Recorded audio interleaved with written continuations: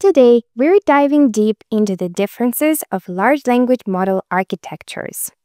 If you're learning about AI, understanding why different architectures exist is what separates people who really get the technology from those who just use it.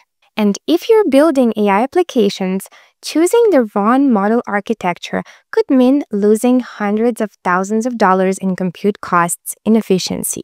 Let me explain why we have different AI architectures, what problems each one solves, and why these differences directly impact what you can build and how much it costs.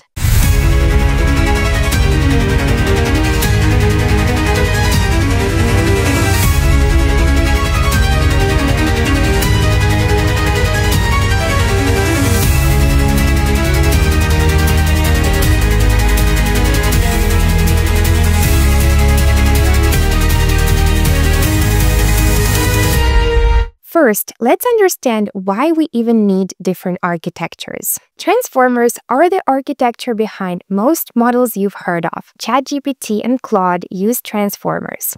Transformers excel at understanding complex relationships in text. Think of transformers as reading a book where you can instantly see how every sentence connects to every other sentence. You can immediately link chapter 1 to chapter 10, spot patterns across the entire text, and understand complex relationships. It's why ChatGPT can maintain context throughout long conversations and understand subtle references. But here is why this becomes a problem. To compare every sentence to every other sentence, the computer needs massive amounts of memory and processing power. If your document doubles in length, the cost quadruples. Process something 4 times longer and costs go up 16 times. This exponential growth is why AI companies charge a lot more for longer conversations. Modern graphics card GPUs have limited memory. Most GPUs struggle to handle the volume when conversations are too long, which creates a hard limit of how long the chats can be. This is why researchers started looking for alternatives that could process longer sequences without these exponential costs. The first alternative approach is going back to an older idea called RNNs, which stands for recurrent neural networks, but making them actually work better. Original RNNs processed information like a human reading a book, one word at a time, keeping notes as you go. The problem was that their notebook was too small. By the time they reached chapter 10, they would forget chapter 1. Important details would fade away, making them not really good at understanding long documents. Mamba, developed by Albert Gu and Tri Dao, is the breakthrough that made RNNs competitive again. The original Mamba models range from 130 million to 2.8 billion parameters. While these seem small compared to GPT-4, they can process sequences that would cause transformers to run out of memory. Think of how Mamba operates as creating an intelligent notebook that automatically decides what to remember. When Mamba encounters important information, it keeps it in the permanent storage. When it sees filler content, it lets it fade away quickly. The breakthrough here is that this happens automatically. The model learns what's important without being told. For companies processing legal documents, scientific papers, or code bases, this can change everything. The use cases that may be economically impossible with transformers become way more affordable with Mamba. RWKV, which stands for Receptance Weighted Key Value, is another modern RNN variant, and it takes a different approach. Models here range from 1.6 billion to 14 billion parameters. It figured out how to get transformer-like quality without the quadratic cost through a mathematical trick. Instead of comparing everything to everything, it maintains running statistics that update incrementally. This practical result is the same. You can process extremely long sequences without running out of memory or money. The RWKV6 world models support over 100 languages and can handle context length of 32,000 plus tokens with linear scaling instead of quadratic. Recurrent Gemma from Google DeepMind brings efficiency to the Gemma family of models. The 2 billion and 9 billion parameter versions use Griffin architecture, which combines gated linear recurrences with local attention. They achieve similar quality to transformer-based Gemma models, while being dramatically more efficient for long sequences. Striped Hyena 7B from Together AI is actually a hybrid, but heavily relies on state space models similar to Mamba. It can process sequences up to 128K tokens efficiently, something that would be prohibitively expensive with pure transformers of similar size. ResNet models from Microsoft Research also have this unique ability to switch between parallel training and efficient RNN-style inference. Microsoft hasn't released large public ResNet models, but their architecture influenced several research projects and private deployments. So why aren't these models as well known as GPT or Claude? They're newer, and the ecosystem is still developing. Most AI applications were built assuming transformer-style processing. Adapting to RNN-style models requires rethinking how you handle context and prompting. But for specific use cases like document processing or continuous monitoring, they're potentially a really good fit. The limitation of these modern RNNs explains why transformers still exist. RNNs can't easily jump back to check specific earlier information.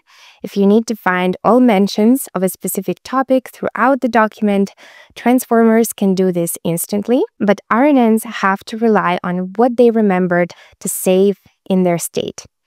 Is the difference between having an entire book available versus relying just on your notes. Now, let's understand why the mixture of experts models, the MoE, became popular. Regular AI models are like having one incredibly smart person answer every question. Mixture of experts models are like having a team of specialists. When a math question comes in, the math expert handles it. When a history question comes in, the history experts take over. You might have 8 experts total, but only 2 work on any given question. Why would we build models that way? The total knowledge in the model can be huge. Mixtral has 47 billion parameters storing information, but you only use 13 billion for any specific task. DeepSeek has 671 billion total parameters, but only activates 37 billion per forward pass. So it's like having an entire university of professors available, but consulting only the relevant ones for each question. You get the knowledge of a massive model with the running cost of a smaller one. The routing system that decides which experts to use is learned automatically during training. The model figures out which experts are good at what without being explicitly programmed. This specialization emerges naturally. One expert might become great at writing code, another at answering science questions, and another at creative writing. So why doesn't everyone use a mixture of experts? The operational complexity is significant. Different experts often live on different graphics cards, so information needs to be routed between them. So it's like running a company where departments are in different buildings, and coordination becomes challenging. You also need enough simultaneous users to keep all the experts busy. Otherwise, you're paying for unused capacity. There is also a load balancing problem. If everyone wants the math expert and nobody needs the poetry expert, you've essentially built an expensive regular model. The architecture includes mechanisms to force balanced usage, but this can mean sending questions to less qualified experts just to spread the load. Running Mixtral requires sophisticated model parallelism across multiple GPUs. And small teams often struggle with deployment, which is why many default to smaller, dense models, despite mixture of experts being more efficient at scale. So now let's look at a hybrid architecture that combines multiple approaches. So for different types of information, we may need different types of processing. Jamba from AI21 Labs is the most prominent production hybrid. It combines 3 different approaches: Mamba layers for efficient sequence processing, attention layers for complex reasoning, and expert routing for specialization. The architecture places attention layers strategically about every 7th layer, creating checkpoints where a model can look at everything and reorganize its understanding. There are other approaches like Mamba 2, 7B, and Griffin and Hawk models from DeepMind. So why would we combine architectures?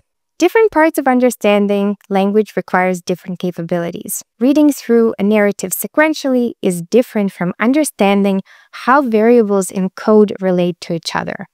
Sequential processing is different from logical reasoning. The challenge with hybrids explains why they're not everywhere yet, because designing them requires extensive experimentation to find those right combinations. Training them is trickier because different components learn at different rates. Debugging is harder because there are more things that can go wrong. Now, let's understand why these architectural differences matter for real applications. For chatbots and coding assistants, transformers still are the best. The conversation lengths are manageable, so the quadratic scaling is acceptable. The quality is proven. We know transformers can handle complex reasoning and maintain context. The ecosystem is more mature with tons of optimizations and tools, so it's like choosing a reliable car for daily commuting, which might use a little bit more gas, but you get everywhere reliably. For large document processing and analysis, modern RNNs may work well. Law firms analyzing thousands of contracts can do so more affordably. Researchers can process entire scientific literature databases. Companies can monitor social media streams continuously, so these applications are more affordable with linear scaling. For diverse API services with many users, mixture of expert models can provide the best economics. Because different users need different capabilities, expert utilization stays high. The infrastructure complexity can be justified by dramatically lower per request costs. So it's like running a medical clinic and having specialists makes sense when you have many varied patients. For cutting-edge applications that need both efficiency and capability, hybrids are worth exploring. They're worth the complexity.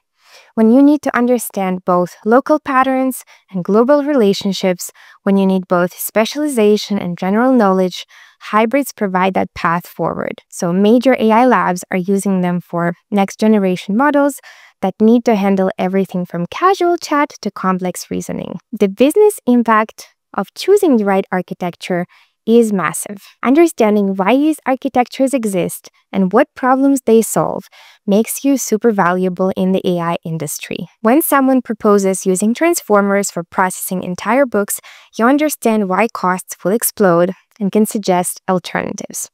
When someone wants to use RNNs for tasks requiring complex cross-referencing, you know the limitations and can propose solutions. When someone suggests a mixture of experts for a simple, uniform task, you can explain why the overhead may not be worth it. So start experimenting with different architectures now, take a real problem that you're working on, and try solving it with different approaches. Measure not just whether it works, but how much it costs, how fast it runs, and how much memory it needs. Build small prototypes that leverage each architecture's strength. Understanding these differences through hands-on experience is what separates architects from users. Those who understand why different architectures exist and what problems they solve will build the products that define the next generation of AI applications. Traditional transformers are not going away, but they're no longer the only answer. Make sure to subscribe for more deep dives into AI architecture and engineering. Thanks for watching, and I will see you in the next video. Your reality has changed. You're stuck in your career. You're either using AI or being used. Do you still believe success is guaranteed? You feel it's time to wake up. Old strategies don't work anymore. Welcome to the real world. It will never be the same again. You need to fight for your future. Learn to spot truth from lies. I will help you. Together, we will win.